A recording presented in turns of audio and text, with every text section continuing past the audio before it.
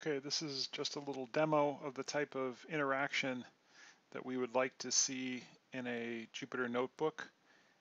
We would like to be able to run this Python-based annotation program in the browser in a Jupyter Hub instance. So basically, we've just called this this little routine here. We pointed it toward an image. And then we've chosen the different classifications that we want for this image. And so we have several different categories. In this case, it's asking us to just draw on the sand. Okay, so we're just going to draw in some sand area. Go like this, yeah. And maybe we can draw some more, and we can draw as many lines as we want here. And then when we're done,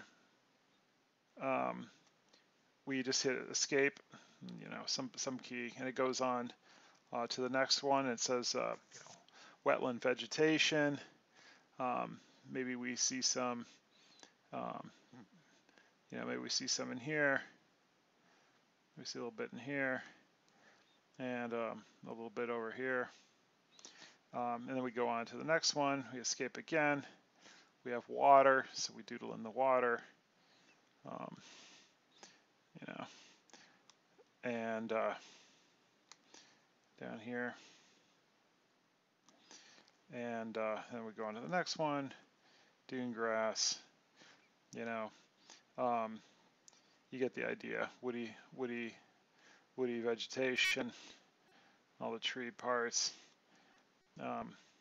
Anyway, I think we basically get the idea here. Anthropogenic for the last one, and we go along this perhaps to get this boardwalk, and there, and then it moves on to the next part of the image. So it kind of scrolls through the image, and we just keep doing this.